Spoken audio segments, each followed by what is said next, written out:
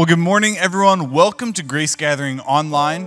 My name is Zach Zeno, and I'm so glad that you guys are joining us today as we gather together virtually. Now, before we jump into service, I've got a few quick announcements for you. And the first one is our volunteer training night. So this is the night that's coming up on August, not October, my bad, August 22nd from 6 to 7:30. This is an opportunity for all the ministries to come together, to have a meal together, and then to discuss the things that they need to be aware of for this next year.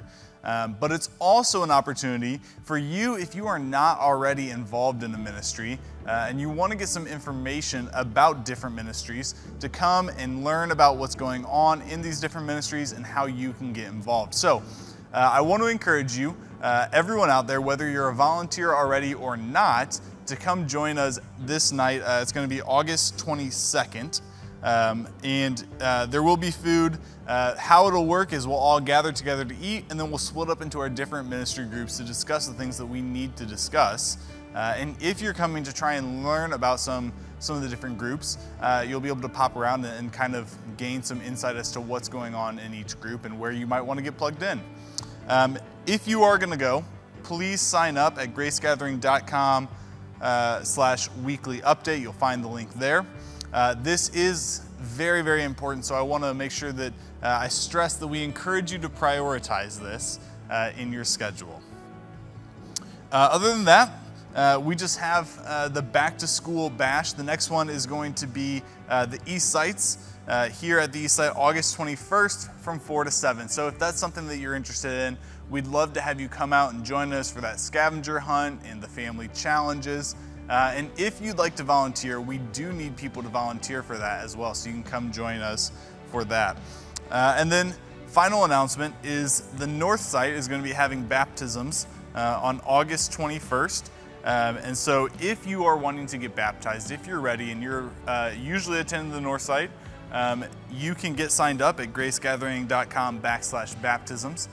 If you don't attend the North Site and you're ready to get baptized, still go to that and we'll get it figured out for you to get baptized at your site within the next within the next season. So that's all the announcements that I have for you today. Let's go ahead and prepare our hearts for a time of worship together.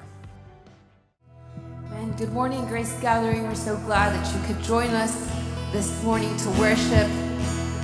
Wherever you are, I would just invite you to take that posture of worship, whether it's standing, kneeling. We even see in the scriptures it speaks about raising our hands and shouting for joy before the Lord.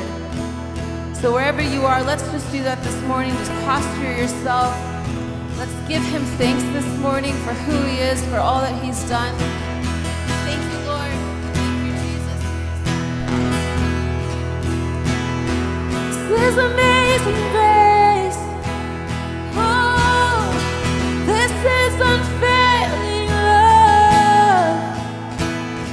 We praise you that you would take my place, that you would bear my cross, you would lay down your life to set us free, that I would be set free. Well, let's praise him this morning. Jesus, I sing for all that you've done for me. Oh,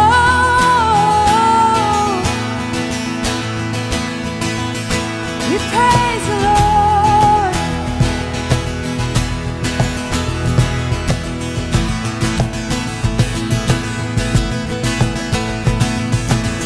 Who breaks the power of sin and darkness?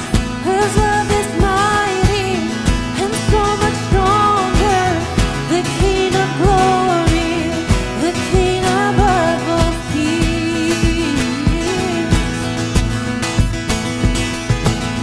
who shakes the whole earth with holy thunder and leaves us breathless and awe and wonder. The King of glory, the King above all kings.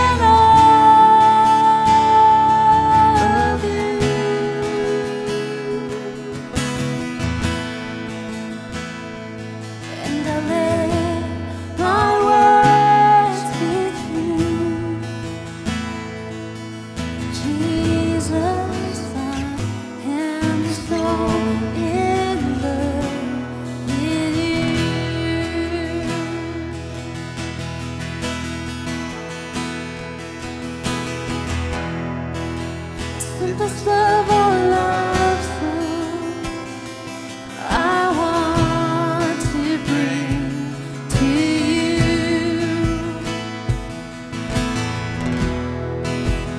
So I let my words be few.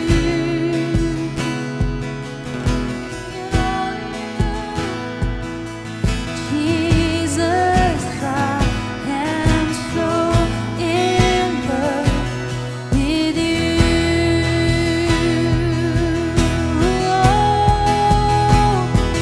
And I'll stand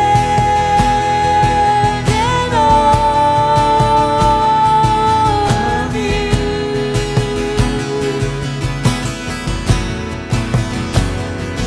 Yes, I'll stand in awe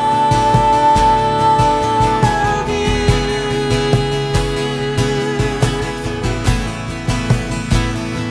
And I'll let my words be few. Jesus, I am so in love with our stand in awe of you.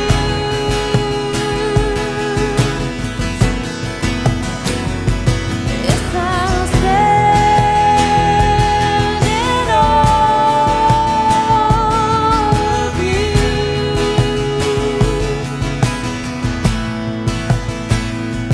And I'll let my words be few.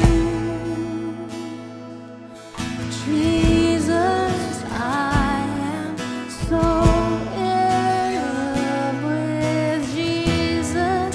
I am so in love with Jesus. I am so in love with you.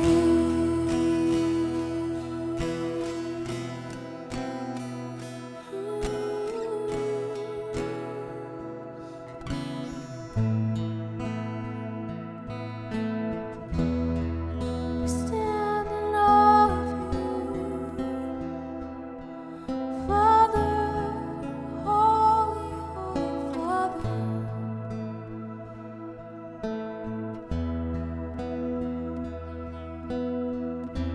God, we come before you in awe.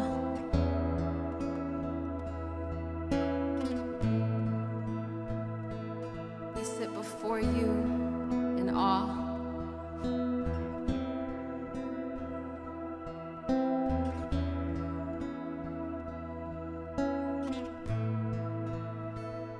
We thank you that you are our author, our maker, our healer, our hope, our strength, our refuge. Full of grace, full of truth, full of love.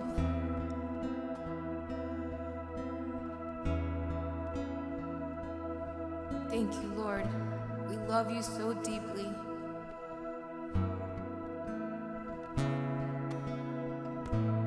And the prayer of our hearts is to be close to you and to look more like you every day.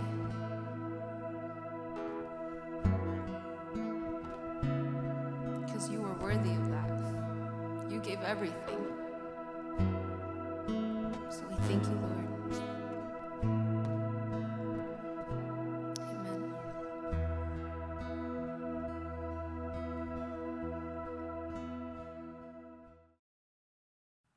Good morning, everyone. My name is Levi Francois. I want to welcome you to Grace Gathering.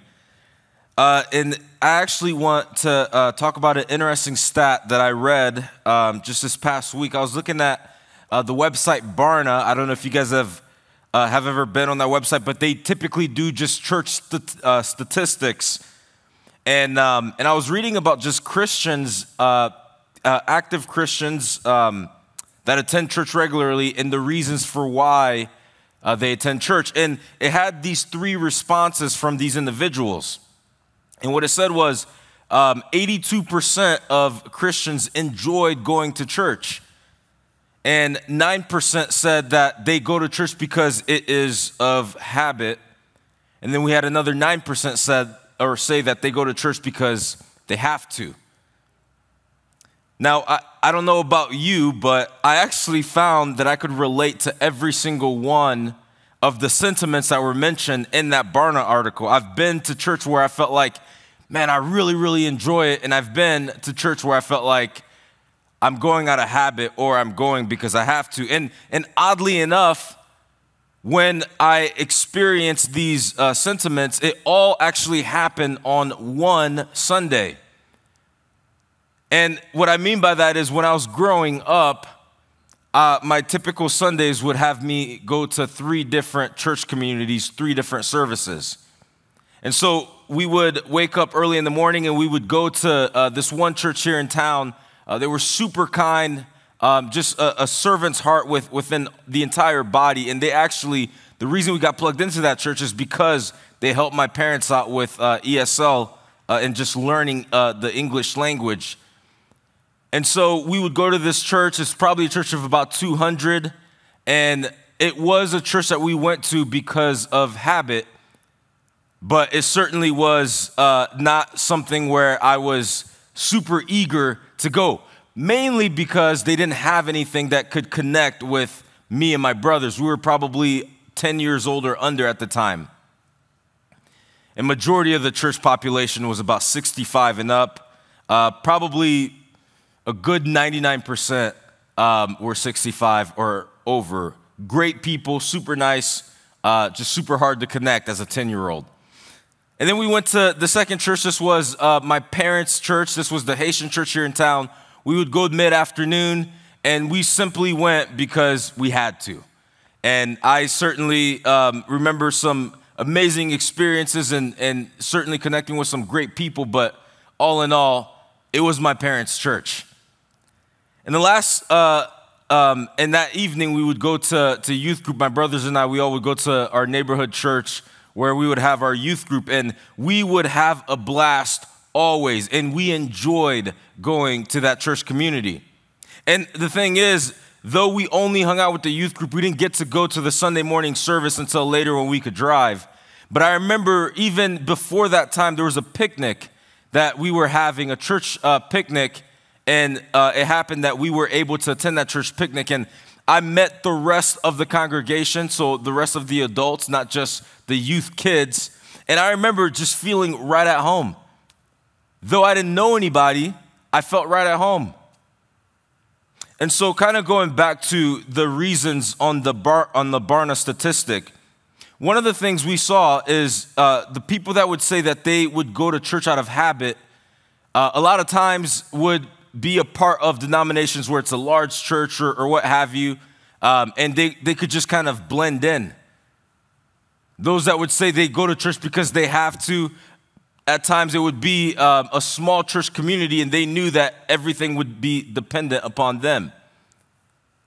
And those who said they went to church because they enjoyed it, one of the cool things was whether it was a large church, a small congregation, the age demographic of the congregation, it didn't matter. Those who said that they enjoyed church gave many reasons as to why they enjoyed it. One would be because of the worship service. It was powerful, had really feeling like I engaged with the Lord at the worship services.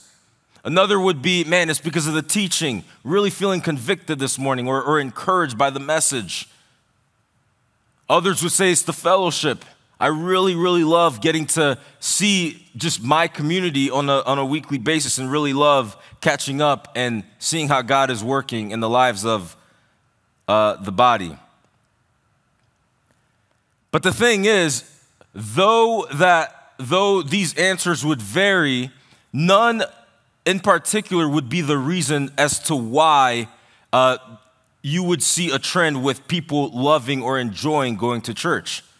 You could have a church that you feel like has an awesome worship service, but you're not necessarily too keen on the teaching. Or you could be at a church where you feel like, man, you're really being equipped and the teaching is growing you, but you don't really connect or fellowship with the other believers. So the thing that was revealed within this study to be the common connecting point or the common factor as to why these individuals love going to church, whether they recognize it or not. It was the fact that they were serving one another. The common thread or the common data point that would reveal why someone enjoys going to their church was simply because they were active within that church community. They were serving the needs of the body within. And the thing is, it's not just serving to say, I need to sign up for something, but it's serving out of an overflow of what God is doing in your life. And so today is part 2 of our series titled Ministry and Mission. And last week, Chris spoke on mission and what it looks like to serve outside of the church. And today I'm going to speak on ministry, what it looks like to serve inside the church. And today we're going to look at Acts chapter 6, and we're going to look at what happens when the needs of the body within are not being met and how the apostles early on responded to the needs of the body. And in particular, I want to reference what Chris mentioned last week in Acts chapter 3. We saw that Acts chapter 1, the Holy Spirit comes down the day of Pentecost, and then the believers are just empowered by the Holy Spirit, preaching powerfully, and many were coming to know the Lord. And then at the end of Acts chapter 2, you see the fellowship of believers, how they were selling all their possessions and just enjoying that fellowship and that community unto one another. You move to Acts chapter 3, we see just the mission of God continuing to go in the towns and pray for the sick, bring healing to the lame, and continuing to profess God's word. And many were coming to be saved daily. At the end of that passage, same thing again. You see the fellowship of believers. People are selling their possessions, living in community with one another. But the thing is, as the church continued to grow, you had reasons for which strife or division will kind of creep up. And what we see in Acts chapter 6 is as the Greek Jews were coming to know Jesus and they were coming to Jerusalem, the Hebraic Jews, they were not necessarily getting along. And there was tension and strife. And so let's go ahead and read what was taking place during that time. It says, in those days when the number of disciples was increasing, the Hellenistic Jews among them complained against the Hebraic Jews because their widows were being overlooked in the daily distribution of food. So the 12 gathered all the disciples together and said, it would not be right for us to neglect the ministry of the word of God in order to wait on tables. Brothers and sisters, choose seven men from among you who are known to be full of the Spirit and wisdom. We will turn this responsibility over to them, and we will give our attention to the prayer and the ministry of the word. This proposal pleased the whole group. They chose Stephen, a man full of faith and full of the Holy Spirit. They chose Philip, Prochorus, Nicanor, Timor, Parmenas. These are fun names to say. Nicholas from Antioch and a convert of Judaism. They presented them to the apostles who prayed over them by laying their hands on them. So the word of God spread. The number of disciples in Jerusalem increased rapidly, and a large number of priests became obedient to the faith. So this passage is an incredible example of just the unity and the fellowship of believers. And we also see that the same thing from Acts chapter 2 and Acts chapter 3. People were coming together and fellowshipping with one another, but as the church continued to grow, there was strife that would creep up within the church community. And so as disagreements or disunity would come up, we saw that the apostles decided to respond by calling the people to a greater level of commitment.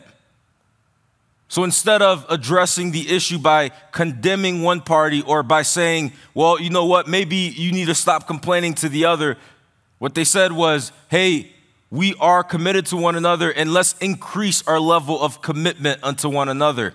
And so they chose the 7 to serve that body within.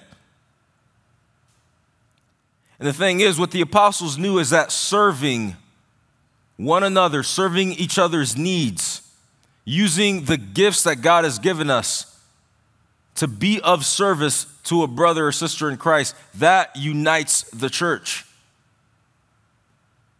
If there's division, serve. That will bring unity.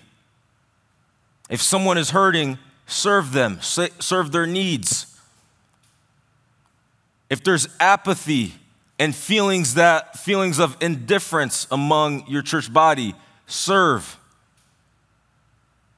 And you will grow to have God's heart for one another. And so the apostles knew that serving was what was needed in this particular environment. And I want to give just an overview with how God has gifted all of us to be able to serve. Simply put, the word ministry means serve, and it also means to serve. And the apostles said they wanted to appoint 7 to be able to serve the body, the church community there in Jerusalem, so that they can continue to serve the word of God in preaching and bringing forth the good news. And so they recognized that they had a specific function that they were playing, and if they decided to do the other, serve the body, shepherd the people, that they would not be able to do what God has called them to. And so we see that there's a distribution of gifts and abilities that God has given us. And at times we use our gifts to profess the good news, or we use our gifts to interact within the body, and other times we're not using a particular gift, but we're just empowered by the Holy Spirit and recognizing the need that needs to be tended to. And so 1 Corinthians 12 gives us an overview of how we have been created to serve one another and how God has empowered every single one of us to be able to do so unto each other. In verse 4 in 1 Corinthians 12, it says, there are different kinds of gifts, but the same Spirit distributes them. It says in verse 5, there are different kinds of service, but the same Lord. And then it says there are different kinds of workings, but in all of them and in everyone is the same God at work.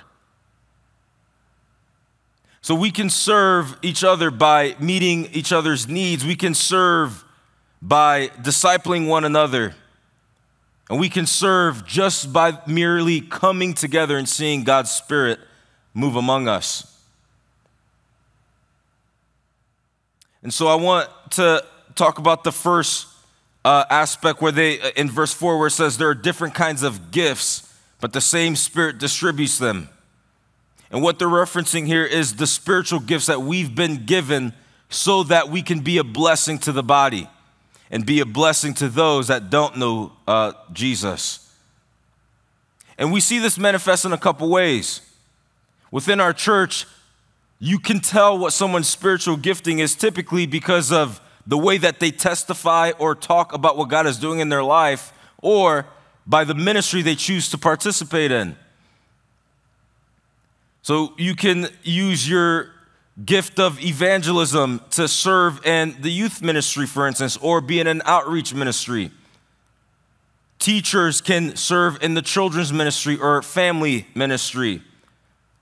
Those with the shepherding gift, prayer or care ministry. Apostles, they can lead the church at times, or we see many of whom are apostles in the church and who are active tend to start something out of the church. Like they're the ones starting the parachurch organizations. Prophet, prayer ministry, keeping the church accountable to what God is saying in His word. And also you can see this through one's testimony.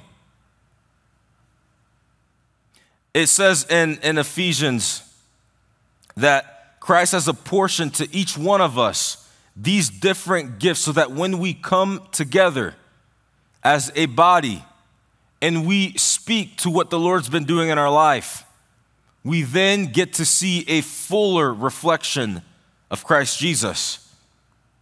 It says Christ apportioned these gifts, but in coming together, we see the fullness of the measure of Christ.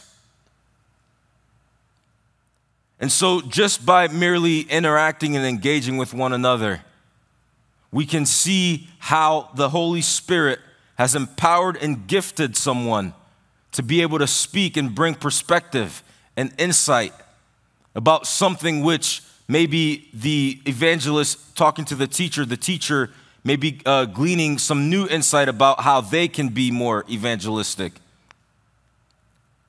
Here at our East site, we actually have a group that meets every Sunday morning at 9 a.m. and feel free to join us wherever you may be watching from. If you're ever around town, feel free to come at 9 a.m. We have a group that meets, and all they do is they discuss the passage and the topic for the day. And this has been such a blessing to so many within our body, because what you're seeing is you're seeing the different perspectives based on how God has gifted every individual. And as they partition, as they share what God is doing in their lives or what they're seeing through the scripture, Christ is being glorified. And everyone within that particular group are coming to a fuller knowledge of Jesus. That passage goes on in Corinthians. It says there are different kinds of service, but the same Lord. And this is referencing how God works in a believer to serve and meet the needs of the body. There are two words we see, two Greek words for ministry and scripture. It's diakonoin and liturgia. Diakonoin is where we get the term deacons. Liturgia is what we get clergy and liturgy, liturgy and then clergy to serve that liturgy. And each word just means to serve. One is to serve, the other is a service or a ministry. And so what we see in Acts chapter 6 and verse 4, when the apostles are talking about appointing individuals to be able to serve that body's needs, they're not talking about the spiritual gifting from which someone's been given and how that can be applied to a specific area. They're more or less talking about there are needs among the body, and all of us are called to serve those needs, regardless of our spiritual giftings. But I think something is key here. What we have to see is, as they called these 7 men, they asked for a qualification. They said, "Who among you is filled with the Holy Spirit, and who among you is wise?" And it was those individuals that they called to do this task, which was helpful, it was heartwarming, it was a caring, but it was also administrative. And so the specific skill that was involved was not necessarily tied to the qualification or the reason for which they were called. And I bring this up because I think about just the many ways that we can serve within the body, and the many ways that we can feel like our service is not tied to God's glory or someone else being blessed. I think about, I'll use myself for an example. I remember probably about 6-7 years ago, I was tasked with putting mulch around all the different tree beds here around the property. And I remember that was absolutely miserable. And it was the first time that I had experienced sunburn because it was so stinking hot on that blacktop. But part of me doing that, it was moments or glimpses where I would reflect and think, man, I get to be a part just do something this small and this many. I get to be a part of something much larger and serving the body and serving our church, but also bringing glory to God. But I can also remember when I signed up about 5 years ago to be on the setup crew. I have not set up one chair. I signed up, immediately forgot, and never came early to be able to set up. And so certainly it's not all roses as I look at my history of saying yes to serving in God's body.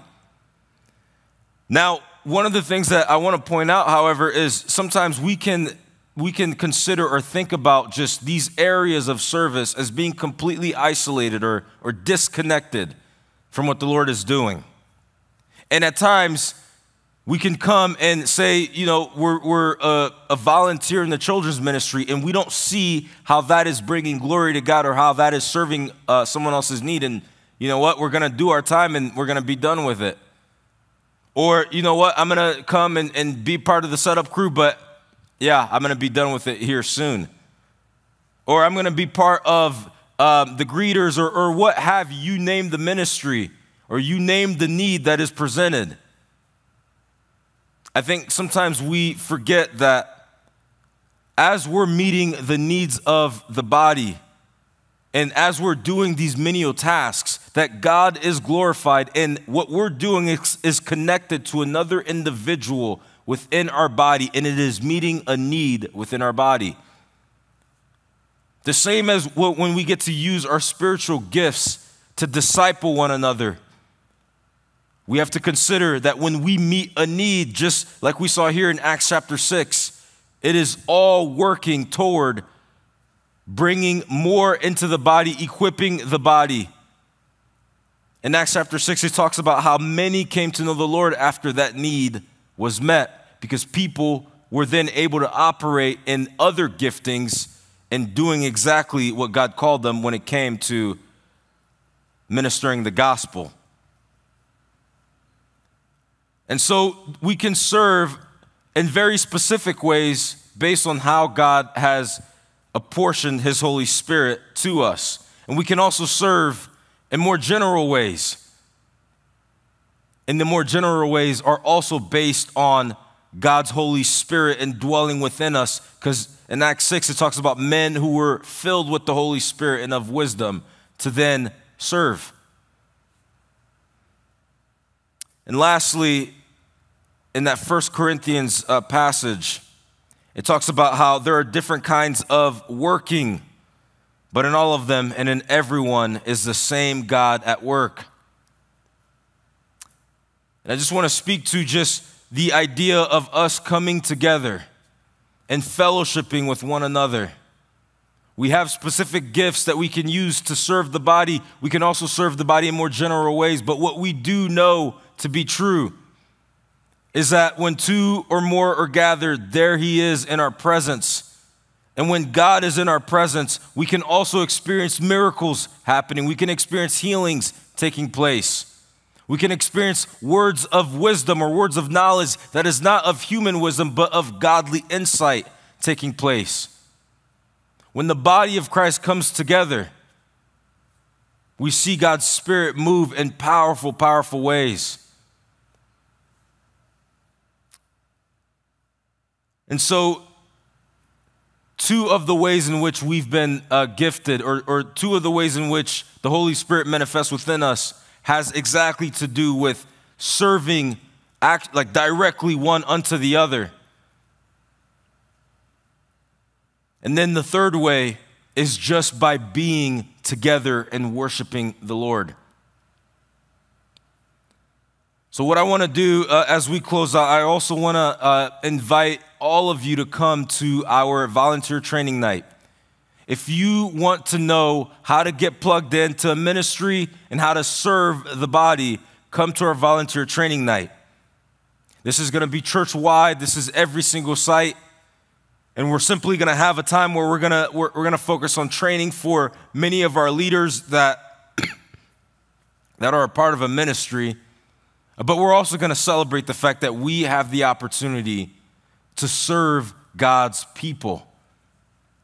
And so if you've been thinking about joining the prayer team, or you've been thinking about becoming a children's volunteer, or you've been thinking about joining the connection team, whatever ministry it may be, tech team,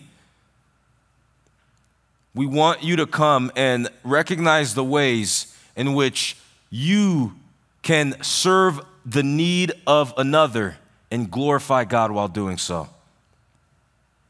Let's go ahead and take a moment and just reflect on what the Lord's revealing in your heart through this message.